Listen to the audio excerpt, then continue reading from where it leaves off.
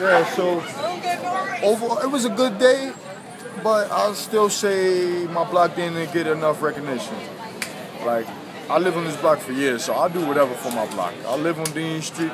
I'm 28 now, you know.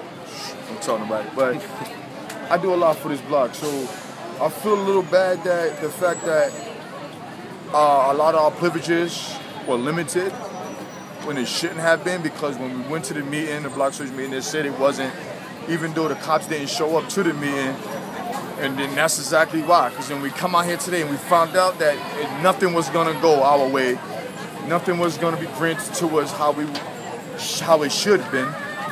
You know, a lot of restrictions came to us that wasn't supposed to happen to us. We're supposed to be allowed to walk through freely, or okay to walk to our apartments. You couldn't do that. They harassed me.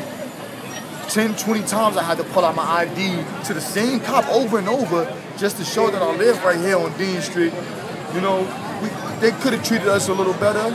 It was a good event because it's the VMAs and there's a lot of celebrities, so you know, a lot of people looking forward to seeing them.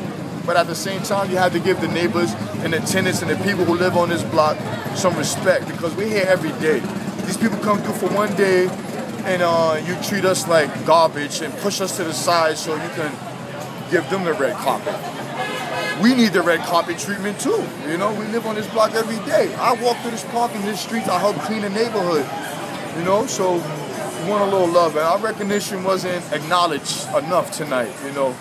So maybe if again another event like this happened again, maybe they can work on a couple and adjust some things to help benefit the celebrities and the tenants and the neighbors from the neighborhood, so that it could come together and peacefully be organized better next time, you know. But overall, it was all right. It wasn't too bad, you know, but the cops are the main one to blame for it, the cops. You did have fun though, right?